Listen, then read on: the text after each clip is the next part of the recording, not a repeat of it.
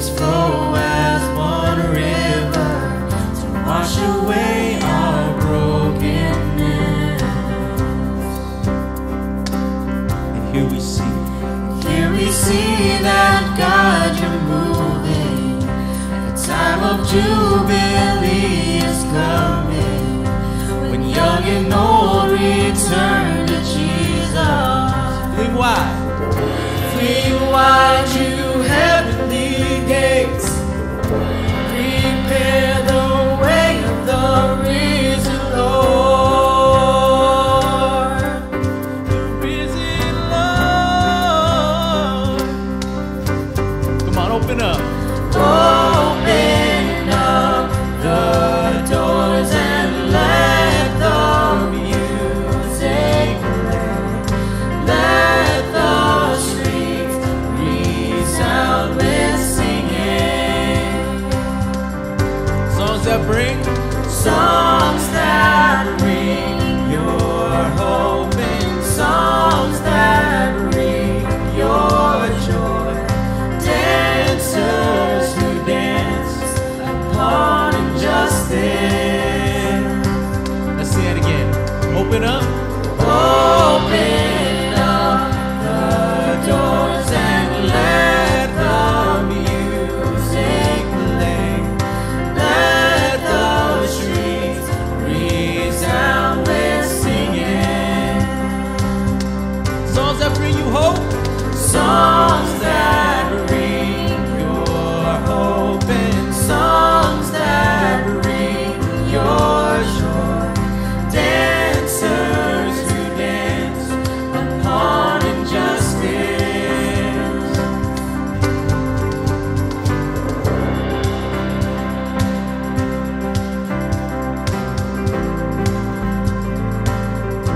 God, you're worthy to be praised. We worship you and you alone, Jesus. Did you feel so safe? Come to the water, all who are thirsty. Come and drink.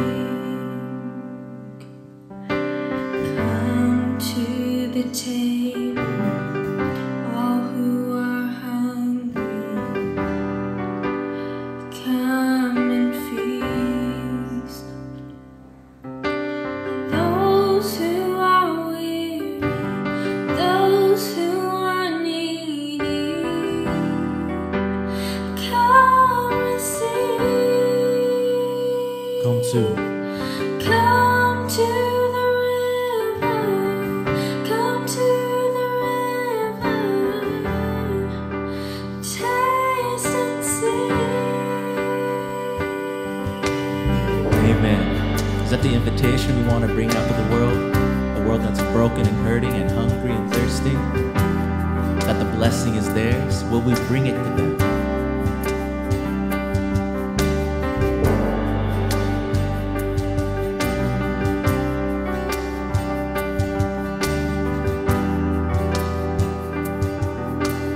Let's all sing. Come to the water. Come to the water, all who are thirsty. Come and drink. Come to the table, all who are hungry. Come and feast. Those who are weary, Those who are weary, those who are needy, come receive. come to. Come to the river, come to the river, taste and see. Come to. Come to the river, come to the river, taste and see. Oh, my soul. Oh, my soul thirsts for you, and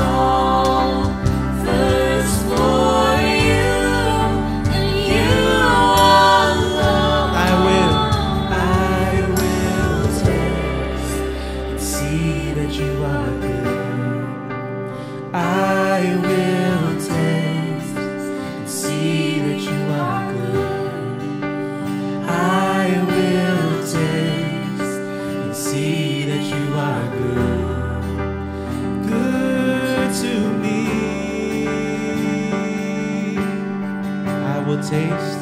I will taste. See that you are good. I will taste and see that you are good. I will taste and see that you are good. Good to me. I will taste. I will taste and see that you are good. I will taste and see that you are good.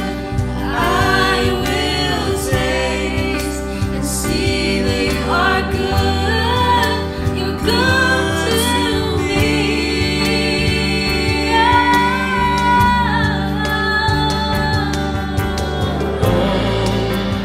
Oh, my soul thirsts for you, and you alone. Oh, my soul thirsts for you, and you alone. Oh, my soul thirsts for you, and you alone. Oh, my soul thirsts for you, and you alone. My soul cries out to you, O God. Oh, my soul thirsts for you, and you alone. Oh, my soul thirsts for you, and you alone. I will taste. I will taste and see that you are good.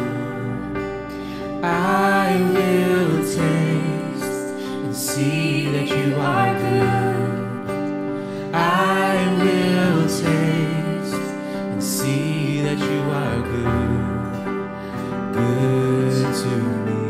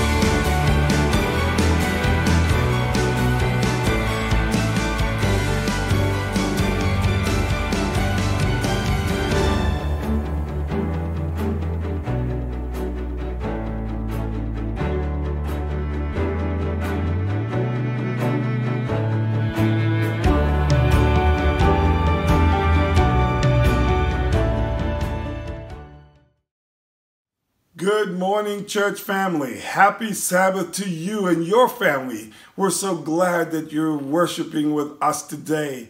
Today is a special Sabbath. It's Baptism Sabbath. So we would love for you to join us this evening for a baptism service. The service will be at Hinsdale Adventist Academy at 7 p.m. We would love for you to join us at 6:30 p.m. Please wear your masks. We encourage you to bring your lawn chairs. We will be socially distanced.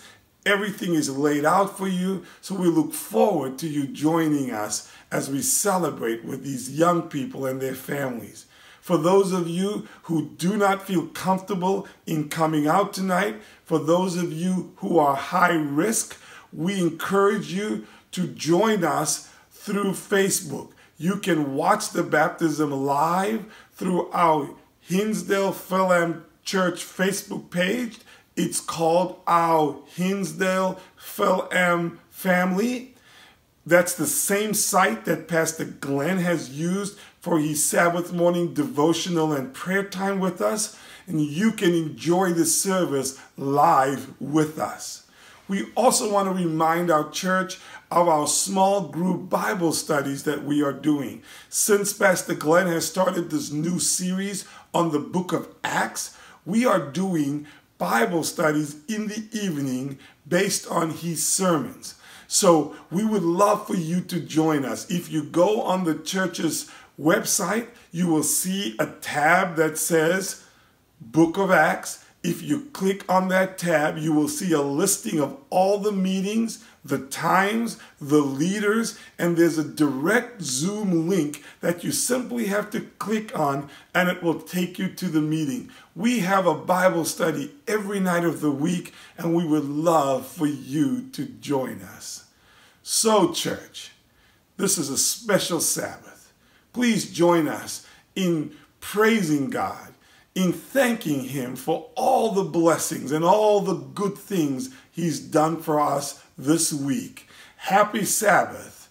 May God bless us as we worship today.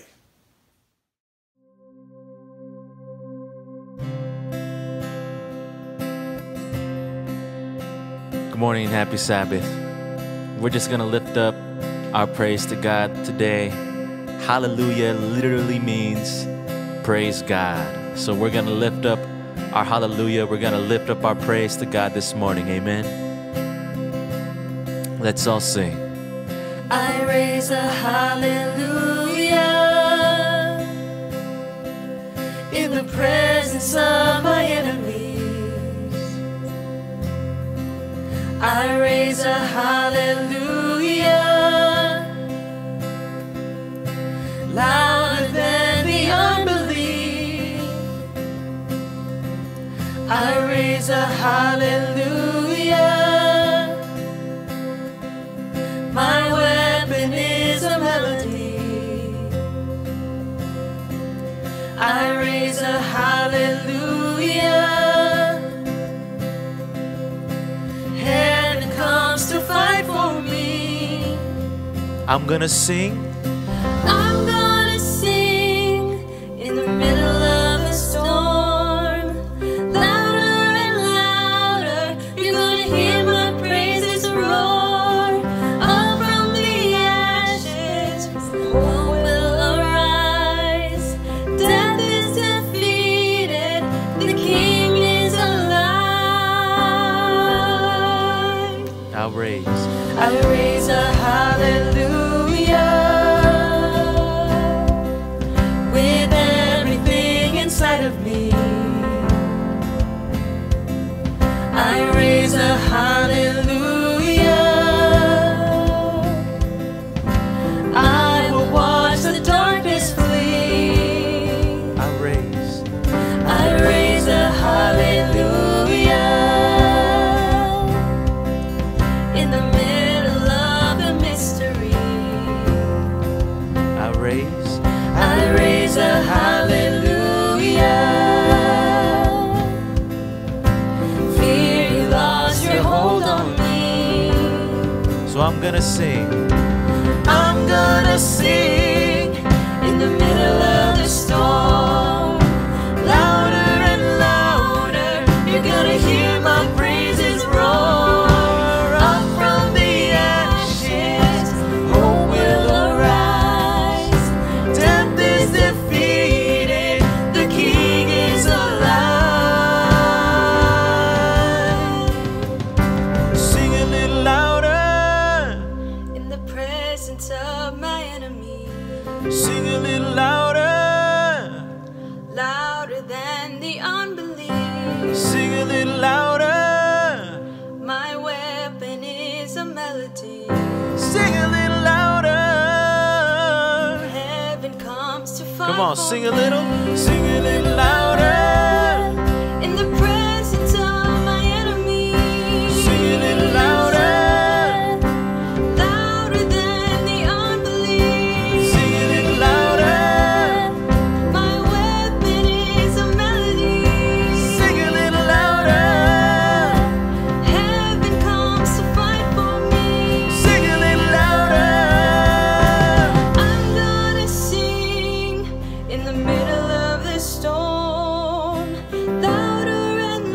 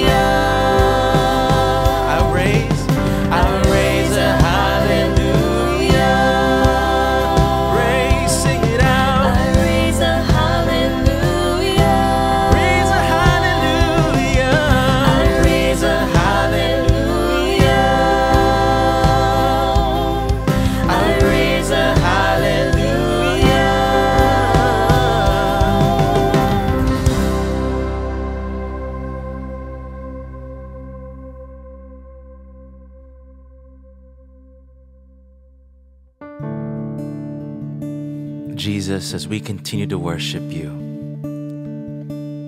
In this next song, as we sing, Holy Spirit, you are welcome here, may we know that you are always present, that you are everywhere. And when we sing those words, it's not saying that you weren't there before, but rather we know you're here and that we want you to be here, Jesus.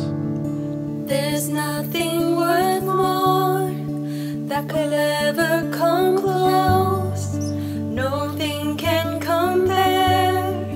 You're our living hope. Your presence, Lord.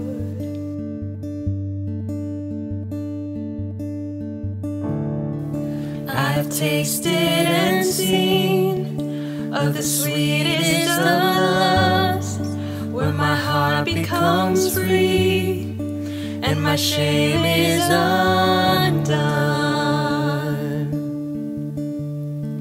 Your presence, Lord.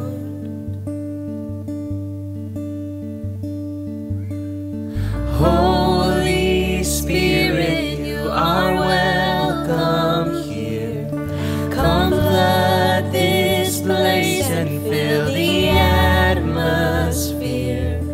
Your glory, God, is what our hearts long for, to be overcome by your presence, Lord.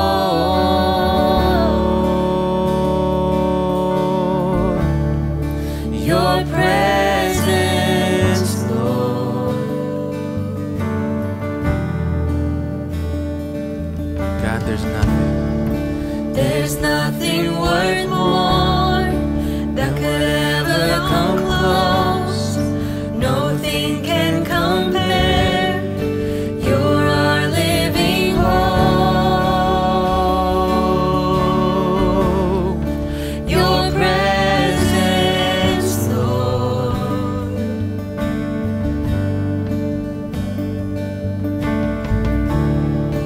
I've tasted and seen of the sweetest of loves, where my heart becomes free and my shame is undone. Your presence, Lord. let's all sing, Holy Spirit, you are. Holy Spirit, you are welcome here. Come flood this place and fill the atmosphere. Your glory, God, is what our hearts long for, to be overcome by your presence, Lord. Holy Spirit, you are welcome here. Come flood this place and fill the atmosphere. Your glory, God, is what our hearts long for, to be overcome by your presence, Lord.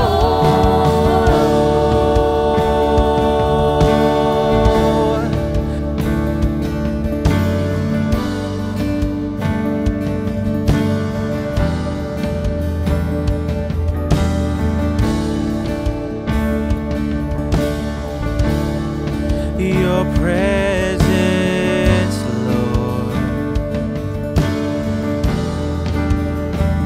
Let us become. Let us become more aware of your presence.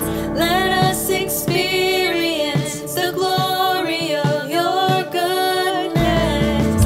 Let us become more aware of your presence.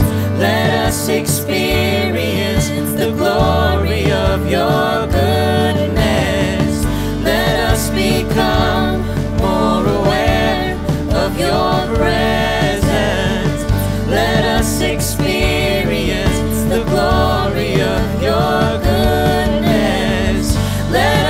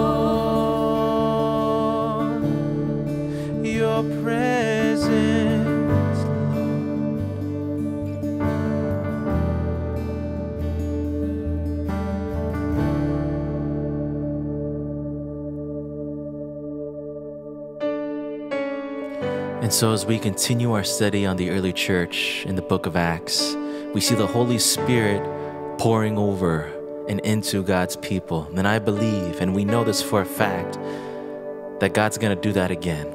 And I believe it's in our lifetime. May we learn to seek and wait for His Spirit. Walking around these walls, I thought by now they'd fall, but you have never failed me yet.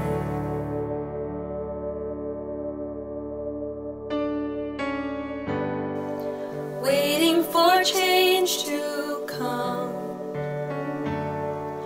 knowing the battle's won, for you have never failed me yet. Jesus, your promise still stands. Your promise still stands. Great is your faithfulness, faithfulness. I'm still in your hands. This is my confidence.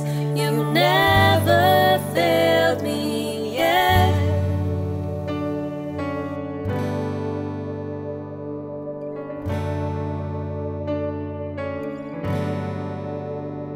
I know the night won't last. Your word will come to pass. My heart will sing your praise again. We're going to sing that hallelujah, amen. Jesus, you're still enough. Keep me within your love. My heart will sing your praise again.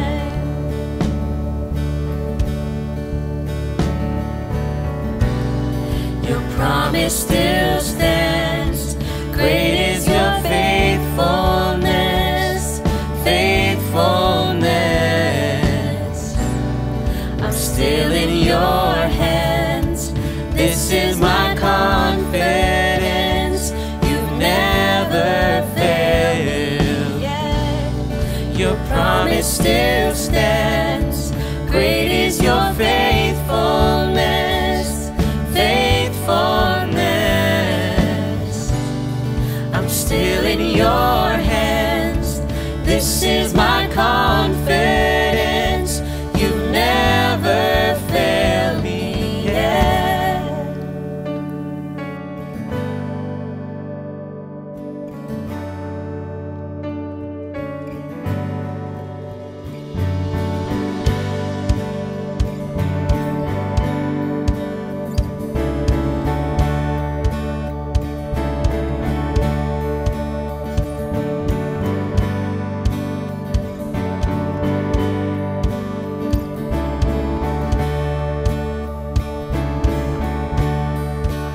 I've seen you move. I've seen you move. You move the mountains, and I believe I'll see you do it again. You made a way when there was no way, and I believe I'll see you do it I'll see you move. again. I've seen you move. You move the mountains, and I believe I'll see you do it again. You made a way when there was no way, and I believe I'll see you do I've it seen you move. again. I've seen you move. You move the mountains, and I believe I'll see you do it again. You made a way when there was no way, and I believe I'll see you do it again. I'll see you do it again.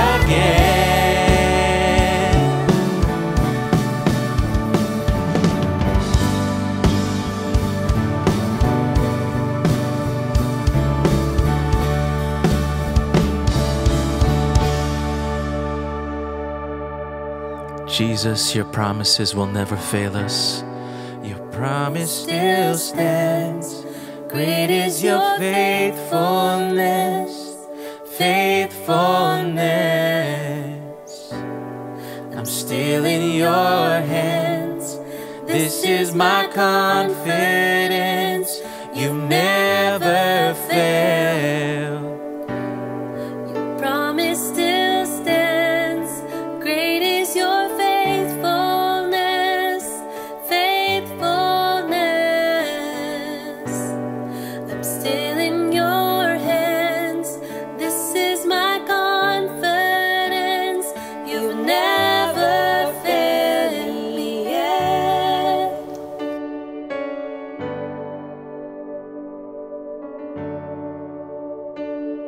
Never failed me yet. Never will forget. Never failed me yet. I never will forget.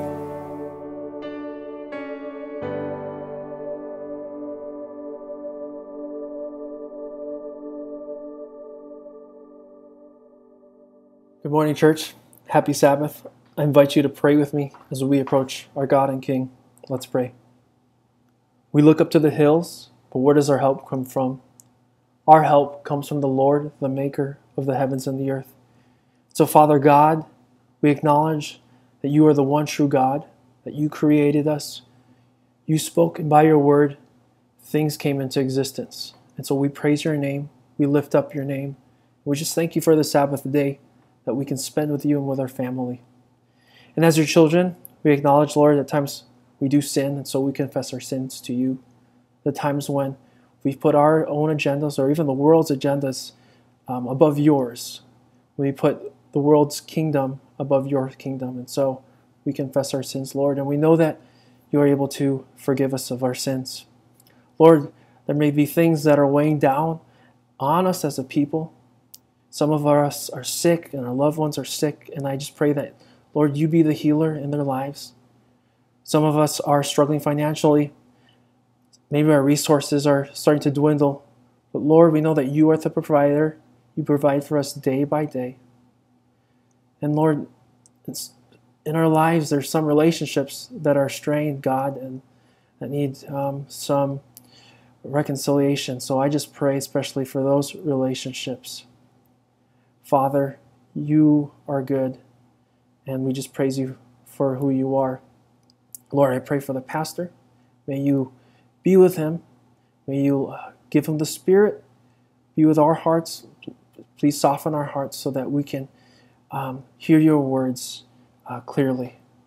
And Lord, as we live in this crazy world where there's a lot of chaos, Father, please put the desire in our hearts to study more, to pray more, and desire to be with your people, Lord, so that when the time comes when we'll be tested, Lord, your Spirit will be with us and we'll know what to say.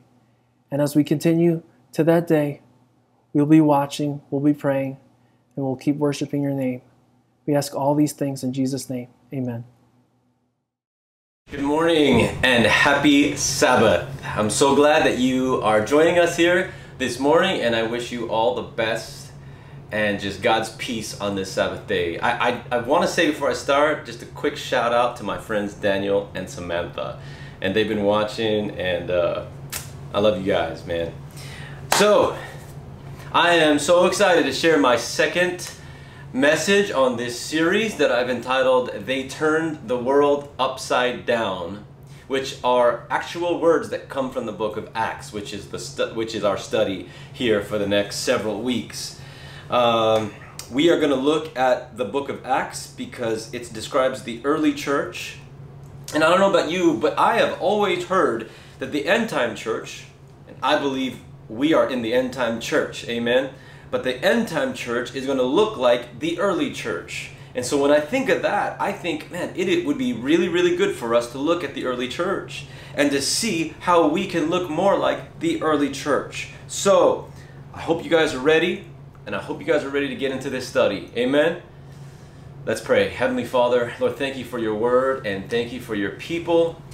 Lord, whether they're watching right now or they're going to watch later, Lord, I just pray that your Holy Spirit would speak to them. But first, Lord, I pray that your Holy Spirit would speak through me. Lord, take me and my selfishness and myself out of the picture. May this only be about you and lifting you up, lifting your word up, and lifting your truth up is my prayer. In Jesus' name, amen. So today, friends, I'm going to teach you a little Greek. I bet, though, that you don't realize that you already know a little Greek. And let me tell you what I mean. When I say the Greek word harmonia, I bet you think of the English word harmony. See, I told you knew a little Greek. I bet when I say the word octo, I bet you're already thinking, oh, that means 8. Or how about the word phobia in Greek? You know that word means fear. How about this one? Ecclesia, the Spanish speakers, my Spanish speaking friends. Ecclesia sounds like a lot like iglesia, and I bet you can connect that ecclesia means a church in English. How about this word in Greek? Baptizo. Baptizo. I bet when you hear that word baptizo, you're already thinking, oh yeah, that must mean baptism. And you're right. And I told you you knew a little Greek. So we're going to look at this word baptizo because baptizo is a really, really special word in the New Testament. Long before baptizo was being used in the church and as a church practice, ancient Greeks were already using this word baptizo.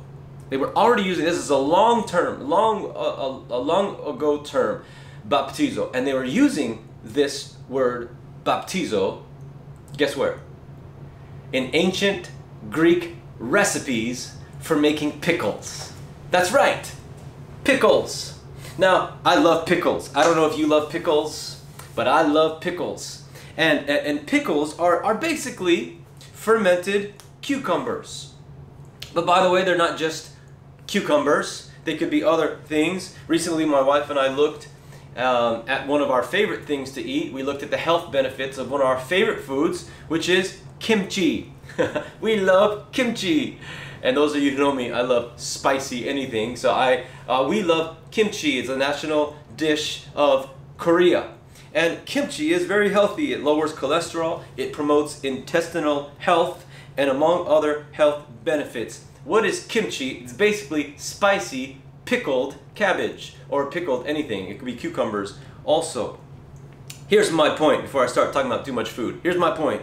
The word baptize in English is the word baptizo in Greek, and it was first used to make pickles. And here's why.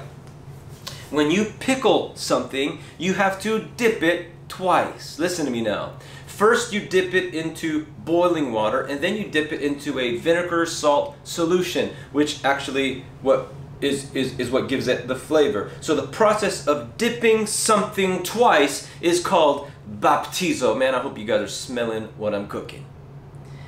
The early Christians used that word to describe baptism or getting dipped twice because they knew the truth about baptism, and baptism is essentially getting dipped twice. First in water, and second by fire or by the Spirit.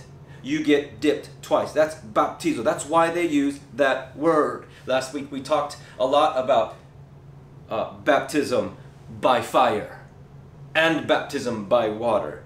But let's look again at more of this, because this is where Acts really gets its foundation. So let's look at Acts chapter 2, and I want you to see this. I'm going to read Acts chapter 2 just in sections. I'm not going to read the whole thing, so please follow along with me. Acts chapter 2. We're going to read from verses 1 through 8. Okay? I hope you guys are with me. Acts chapter 2, starting with verse 1. New King James Version. When the day of Pentecost had fully come, they were all with one accord in one place. And suddenly there came a sound from heaven as of a rushing mighty wind, and it filled the whole house where they were sitting. Then there appeared to them divided tongues as of fire, and one sat upon each of them. And they were all filled with the Holy Spirit and began to speak with other tongues as the Spirit gave them utterance. And there were dwelling in Jerusalem Jews, devout men from every nation under heaven. And when this sound occurred, the multitude came together and were confused because everyone heard them speak in his own language. Verse 7. Then they were all amazed and marveled, saying to one another, Look, are not all these who speak Galileans? And how is it that we hear each in our own language in which we were born? Let's stop right there. Stop in verse 8. Now what just happened? The early church came together and they were all filled. They were baptized by the Holy Spirit. Now this is the promise that was fulfilled in Acts chapter 1, right? This was the promise that Jesus gave in Acts chapter 1. It was fulfilled. By the way, I need to tell you this. I don't know how you can read this story and not believe that speaking in tongues means speaking in different languages for others to understand the gospel. Look at verse 6 and 8. It is very, very clear. They understood these tongues. Now I tell you this because there are some well-meaning Christians, and I mean well-meaning, passionate Christians, who believe that unless you speak in unknown tongues, that you have not been baptized by the Spirit, that you have not received the baptism of the Spirit. And I know because I have friends who believe this, and maybe you have too. And let me tell you, they are honest, sincere Christians. But I don't know how you can read Acts chapter 2 and believe that. I believe that is very clear, that it is not an unknown tongue. They are languages that people understood. Anyway, let's go back. What is the baptism of the Spirit according to Acts chapter 2? If it's not speaking and uttering unknown tongues, what is the baptism of the Spirit according to Acts chapter 2? I believe it's this. If you summarize it, I believe it's this. The baptism of the Spirit is the power which gives someone to live a powerful and victorious Christian life. So first, the baptism of the Holy Spirit changes your life. Okay? That's very important. It first changes your life. Second, the baptism of the Holy Spirit is what gives power to share the gospel. We can't share the gospel without the power of the Holy Spirit, friends. And then the baptism of the Holy Spirit is what gives the power to change lives and change hearts. We can do all the things for Christ that we think is right and that we know is right, but there is no power in it unless the Spirit of God is in it. And it's the Spirit that changes lives. And that's why we can't give up on anyone, because the Holy Spirit can change hearts like that. The Holy Spirit can change lives like that. What could take us years to do can take Him moments to do. Amen. So we see here in Acts chapter 1 and Acts chapter 2 that it is absolutely necessary. Please listen to me. It is absolutely necessary to be dipped twice, to have the baptism by water and the baptism by the Spirit. Amen. I hope that's clear. I hope and pray that's clear. Let's read on. Verses 14, starting in verse 14. But Peter, standing up with the 11, raised his voice and said to them, Men of Judea and all who dwell in Jerusalem, let this be known to you, and heed my words, for these are not drunk. They thought they were drunk because they were speaking in tongues.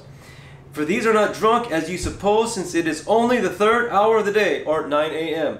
But this is what was spoken by the prophet Joel. And it shall come to pass in the last days, says God, that I will pour out my Spirit on all flesh. Your sons and your daughters shall prophesy. Your young men shall see visions. Your old men shall dream dreams. And on my manservants and on my maidservants I will pour out my Spirit on those days, and they shall prophesy. Let's stop right there.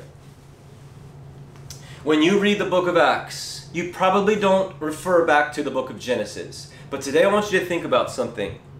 And here's the beautiful truth of Acts chapter 2. Acts chapter 2, Pentecost, is actually a reversal of the story of the Tower of Babel in Genesis chapter 11. You remember that story? In Genesis chapter 11, you have the Tower of Babel. In Acts chapter 2, you have Pentecost. In Genesis chapter 11, you had the people relying on themselves. In Acts chapter 2, you had the people relying only on the Spirit. In Genesis chapter 11, there were people that were trying to build a tower for their own glory. In Acts chapter 2, there was no building, and everything was done for God's glory. In Genesis chapter 11, you had the story of and confusion of tongues. In Acts chapter 2, you did not have confusion of tongues. You had the miracle of languages. In Genesis chapter 11, you had division among the people. And in Acts chapter 2, you had unity among God's people. In Genesis chapter 11, in the Tower of Babel, no building was actually built. In Acts chapter 2, in Pentecost, the church was built, but no building. Acts chapter 2, Pentecost, was the reversal of Genesis chapter 11, the Tower of Babel story. Fascinating study. Pastor J.D. Greer says this: the early church had no building, had no money, and no political power, and they turned the world upside down. You know, I told you something last week that might have shocked you, and you might not even believe it. But I truly believe that one of the reasons why we are not in the building is because God has been trying to teach us that the church is not a building. The church is a movement. It is God's people together with a shared vision and a shared purpose, and that is to be a light to the world. Now, let me tell you guys something. This is the truth. Whenever I share this concept that the church is not a building, I guarantee that I will see eyes just kind of glazed over, like, what is he talking about? This is crazy talk. You know, this doesn't make sense. I will always get that look. But I'm going to tell you guys right now, I don't care. I'll keep getting that look. I'm going to keep saying this because it's true and it's biblical. The church is not a building. And I'm going to say that until we believe it. The early church had no building. And maybe that's why it's good that right now we're not in a building. Because maybe we can learn what it's really like to be church. Come on, man. I don't know if you guys are with me right now. I don't know if your eyes are glazed over right now. But I need you to hear that. The church is not a building. And Acts chapter 2 was a reversal of the Tower of Babel in Genesis chapter 11. It was the fulfillment of Joel chapter 2. And it's directly quoting the prophet Joel. It was the outpouring of God's Spirit. And that was prophesied in Joel. It happened right here in Acts chapter 2. And so we see Peter's story and what happened. Look at verse 37. So God, the Holy Spirit came into that room, and Peter was baptized by the Spirit. And the Holy Spirit gave him power to speak powerfully the gospel. And then look at verse 37. Look at verse 37. I know we skipped a lot of the chapter, but I just want to get on some highlights. Look at verse 37. So Peter was clearly given the baptism of the Spirit. And when the people heard this, when the people heard Peter's sermon, they were cut to the heart. And that's something that only the Holy Spirit can do, is talk to people, speak right to them, cut them to the heart, right? And they asked Peter the question, what shall we do? They heard the gospel from Peter, and they're like, what shall we do? In verse 38, Peter says, repent and be baptized, every one of you, in the name of Jesus Christ, for the forgiveness of your sins. And you will receive the gift of the Holy Spirit. There's two baptisms right there. Repent and be baptized by water, and you will receive the gift of the Holy Spirit. You can be baptized by the Spirit. Verse 41, look at verse 41. Those who accepted his message were baptized, and about 3,000 people were added to their number that day. That's what the Holy Spirit can do, and that's what the Holy Spirit will do. The Spirit transformed Peter's heart into a willing and powerful servant of God. The Spirit transformed the hearts of the hearers to hear and understand and obey God's word. That's what the Spirit wants to do, family. And that's what the Spirit still wants to do. Transform our hearts first. Remember, our hearts first, before we think that we can go out there and spread the gospel or try to change anyone else's heart. It's our hearts first. Transform our hearts into willing and powerful servants, and then transform the hearts of those who hear the message or the ones who need to hear the message. It is all about the Holy Spirit and the baptism of the Holy Spirit. That's what we need. We don't need another program, and we don't need a building. We need the Holy Spirit. That's the greatest need in our church and in our life. And that's why, like we talked about last week, we need to pray for it and we need to plead for it. We need to continue to pray and plead for the Holy Spirit. All right, let's read the last part of Acts chapter 2. Look at verse 42 to 47. Verse 42 all the way to the end, okay? I hope you guys are still with me. Verse 42. And they continued steadfastly in the apostles' doctrine and fellowship, in the breaking of bread and in prayers. Then fear came upon every soul, and many wonders and signs were done through the apostles. Now all who believed were together and had all things in common, and sold their possessions and goods and divided them among all as anyone had need. So continuing daily with one accord in the temple and breaking bread from house to house, they ate their food with gladness and simplicity of heart, praising God and having favor with all the people, and the Lord added to the church daily those who were being saved. Man, I love the description of what the early church looked like. So, I taught you one Greek word already today, and that word is baptizo. I want to end here by teaching you another Greek word. A very important Greek word. I'm going to say it slowly. You can find this Greek word in verse 42. It's the word for fellowship in Greek, and that is the word koinonia. I'm going to say that again. Koinonia. Say it with me. Koinonia. Koinonia. And koinonia means fellowship, sharing, joint participation. It means community or come to unity. Community, it is the word koinonia. Now what does koinonia look like? You can see that in the story. In verse 42, koinonia looks like when they shared what they learned. They shared food and they shared in their prayers. That's for verse 42. In verse 45, they shared material possessions. They shared their material possessions. Remember, they were getting kicked out of their homes for following Christ. They had to share their things. They had to share their things with each other. Verse 46, they shared in their worship. They shared in their food. They shared their homes, and they shared in their joy. Notice something about the early church. Food was mentioned a lot. They loved to eat together. Man, come on, someone ought to say amen about that. They loved to eat together, and they ate their bread with simplicity and with joy. They loved to come together to eat together. Man, isn't that something that we can do as a church?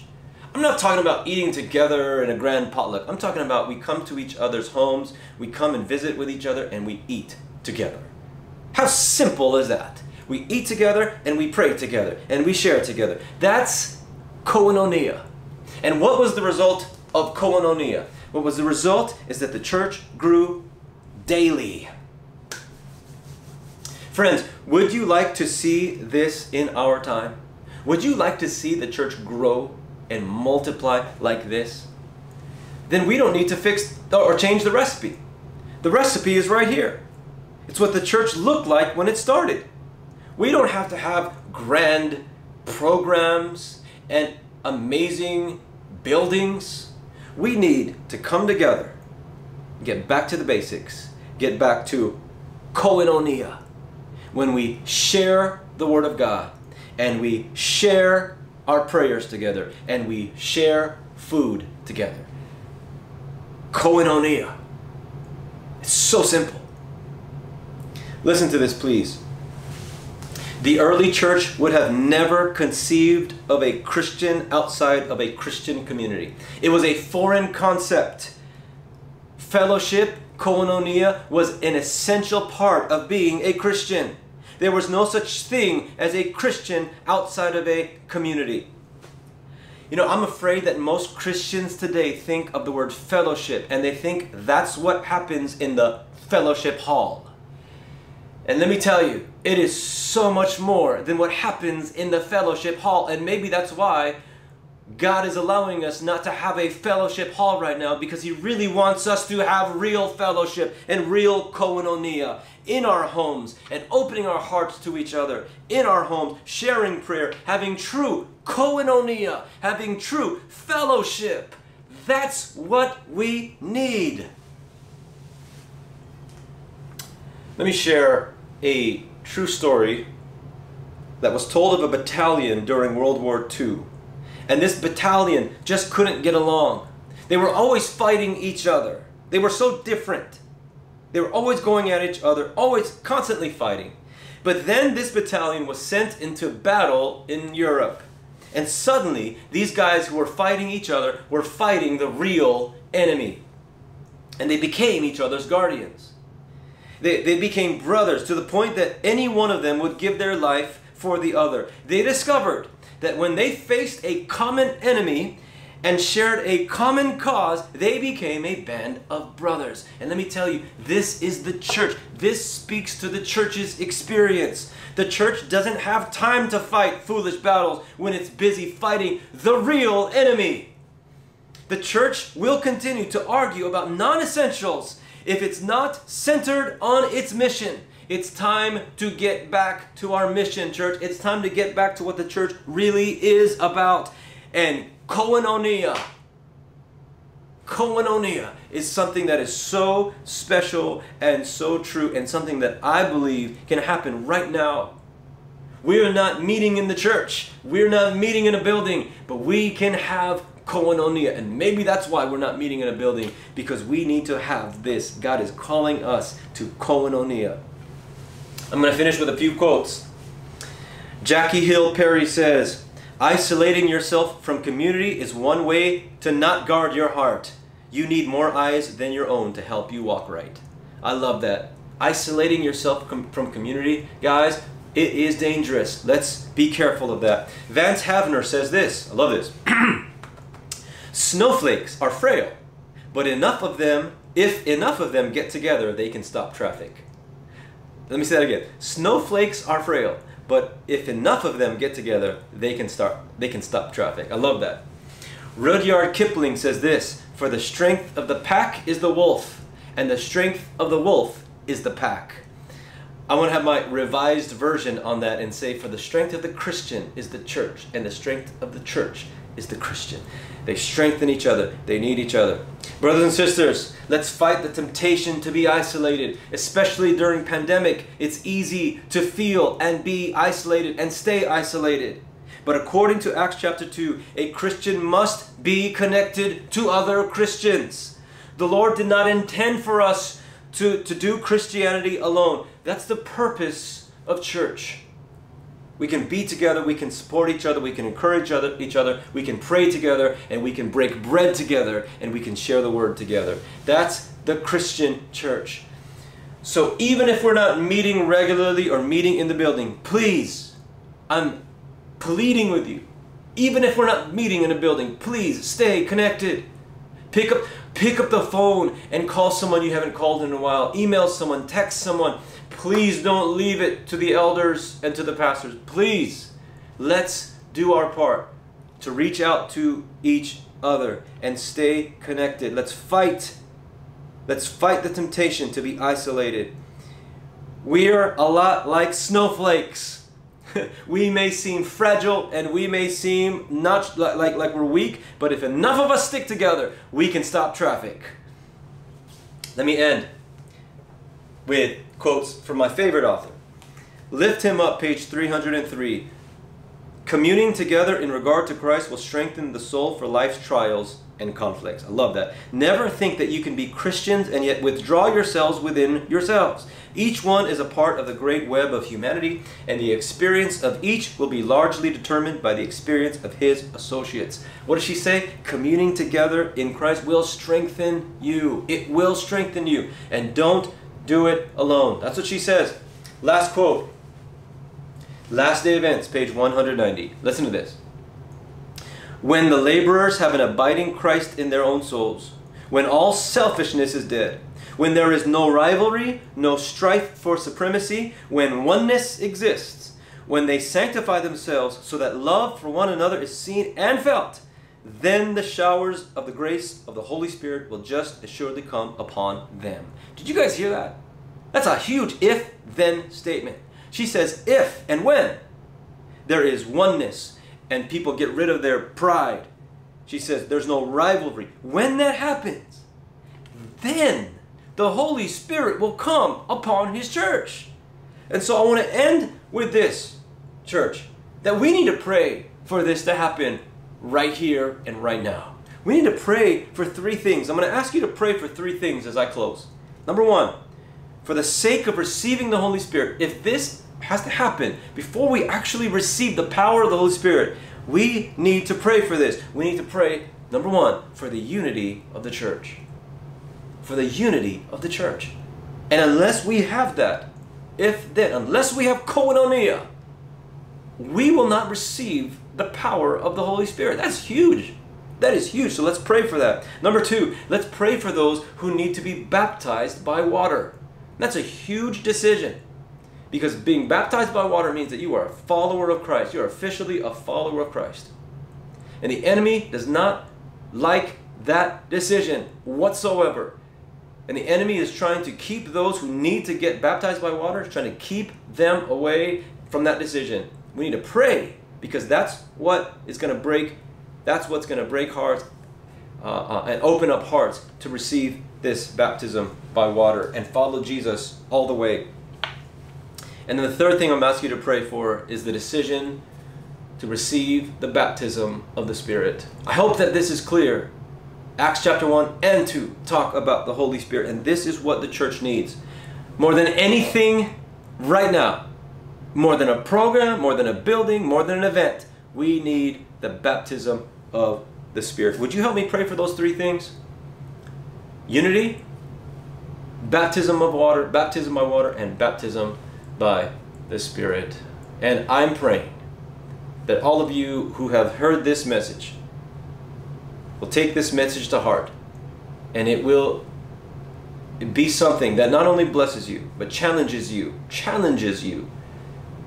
to really wake up to the times that we're in, and gives you the urgency to do what the Holy Spirit is calling us to do. This is my prayer. In Jesus' name, amen.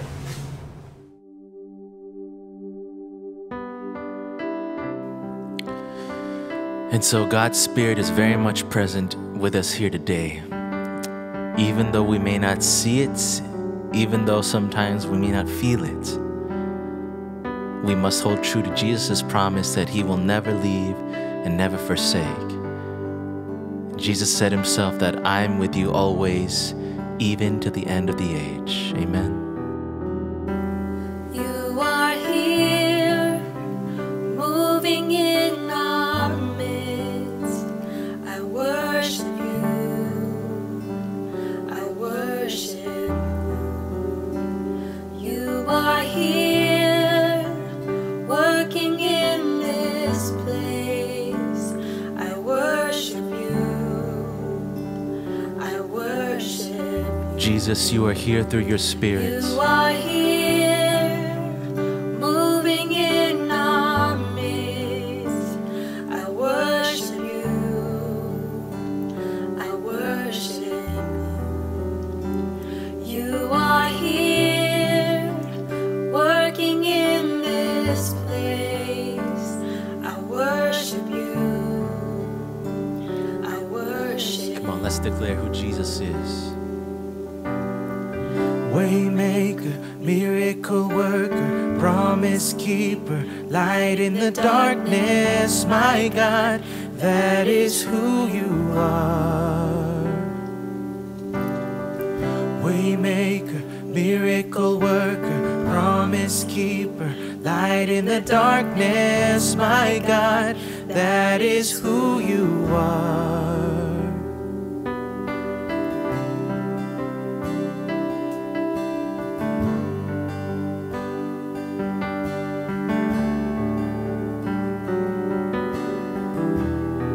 You are here. You are here, touching every heart.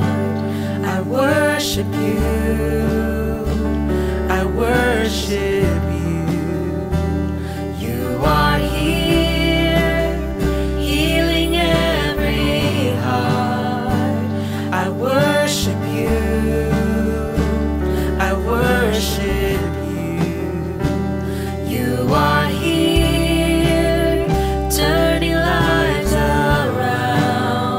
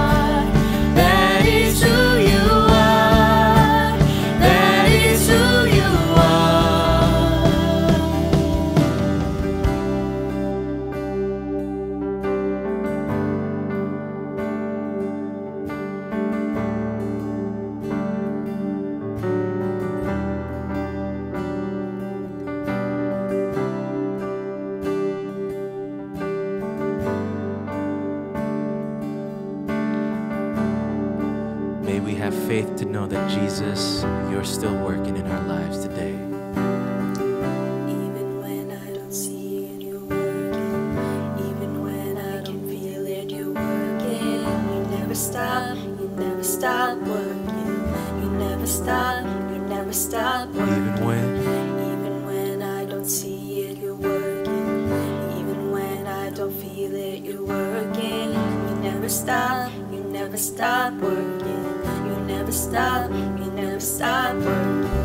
Even when I don't see it, you're working.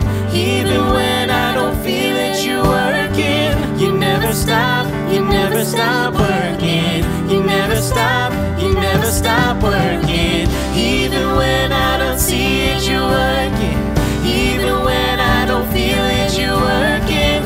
You never stop working. You never stop working. Waymaker, miracle worker, promise keeper, light in the darkness, my God, that is who you are. Waymaker, miracle worker, promise keeper, light in the darkness, my God, that is who you are. That is who you are. That is who you are. That is who you are. That is who you are. That is who you are. That is who you are. That is who you are. That is who you are. Miracle worker, promise keeper, light in the darkness, my God, that is who you are. Waymaker, miracle worker, promise keeper, light in the darkness, my God, that is who you are.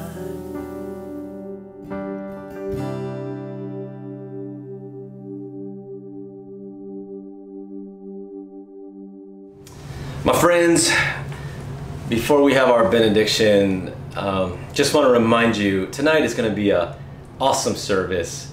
I want you to be there. Could you be there a little early? We're going to start at 7 p.m., but we need you to be there early because we need to space everyone out so that it's safe. Bring your masks, please, and bring your lawn chairs. And we're going to have a great time. We're going to have a baptismal service, speaking of baptism. And we want you there. We need you there. It's going to be a great time together. I believe this is going to be our church's first time to really come together in an event like this since the pandemic has started. And it's going to be safe. We're going to be outside and we're going to celebrate these baptisms. I hope that you're there, okay? Would you take someone's hand? Take someone's shoulder, if that's more comfortable for you. And let's pray in the spirit of koinonia. Heavenly Father, you are so good to us. Lord, your church is just in need of your Holy Spirit. We know that. We confess that. Lord, forgive us for the times where we focus so much about making it about the church and making it about attracting. And Lord, it's not about that. Lord, it is about us being a movement and us being together and us sharing the word. And Lord, help us to wake up to the times that we're in. Maybe this is exactly what you needed to happen to your church. And so, Lord, please bless each one. Put that spirit and put that fire within our souls so that we can follow you wholeheartedly. And we can obey and we can share the things that we know. Lord, give us your spirit, Lord. We continue to ask for it, and by faith, we receive it. We thank you. We praise you. In Jesus' name, and let all God's people say, amen. Amen. All right, so if you're with me, we are going to look at further study of Acts chapter 2. This is for the small groups, but feel free, even if you're not in a small group, we'd love for you to join one of our small groups, by the way. We have a small group going every night from Sunday night to Saturday night, except the only night we don't have is Monday night because that's our meeting night. And in fact, we have 2 on Saturday night. So we'd love for you to join one of these. Please, don't do Christianity alone. Please come on one of these groups and get plugged in. So, further study on the book of Acts chapter 2. So first thing I'd like for you to do is read Acts chapter 2 together.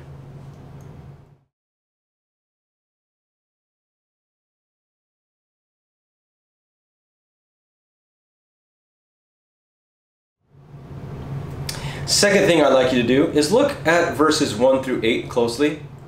And please ask this question. What is the baptism of the Spirit? I want you to come up with your own collective biblical definition. What is the baptism of the Spirit?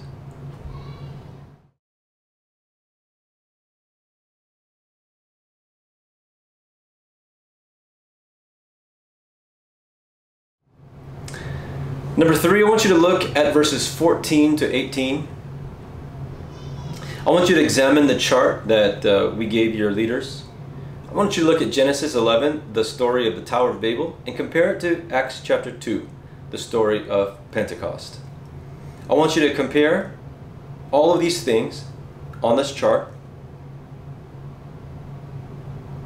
I want you to ask this question. Why the comparison?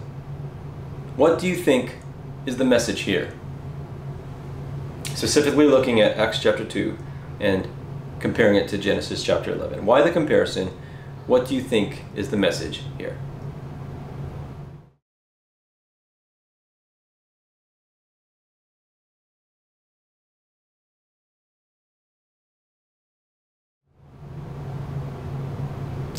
Number 4, compare the promise in Joel chapter 2 verse 28 and 29 to what happened to the church in Acts chapter 2 verse 37 to 41. How do we know this was the fulfillment of the Old Testament prophecy?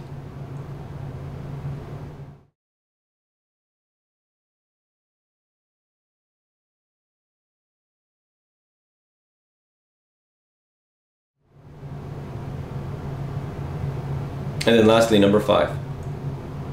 The key word, look at verses 42 to 47 of Acts chapter 2. The key word here is koinonia, or fellowship, or community.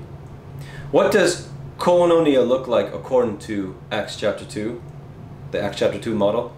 And why? This is the most important question of the study. Why is koinonia so important for us today? Why is koinonia so important for us today?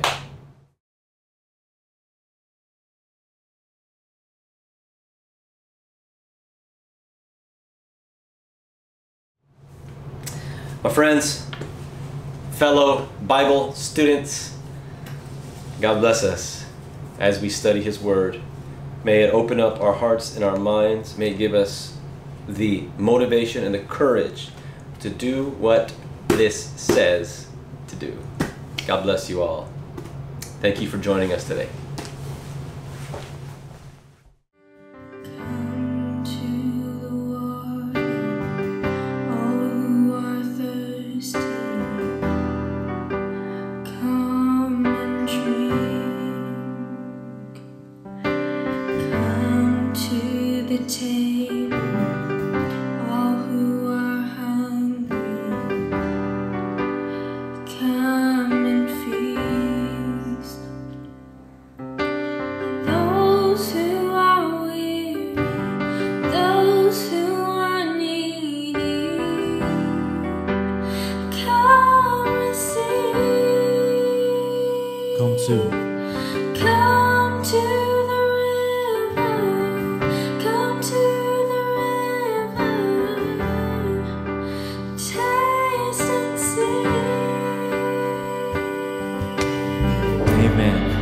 The invitation we want to bring out to the world that's broken and hurting and hungry and thirsting, that the blessing is theirs. Will we bring it to them?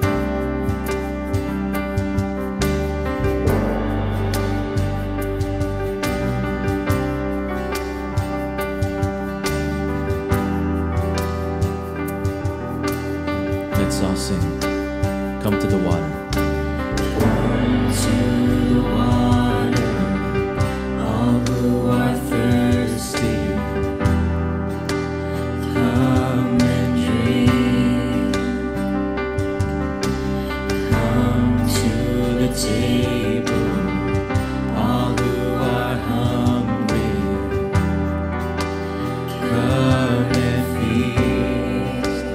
are weary, Though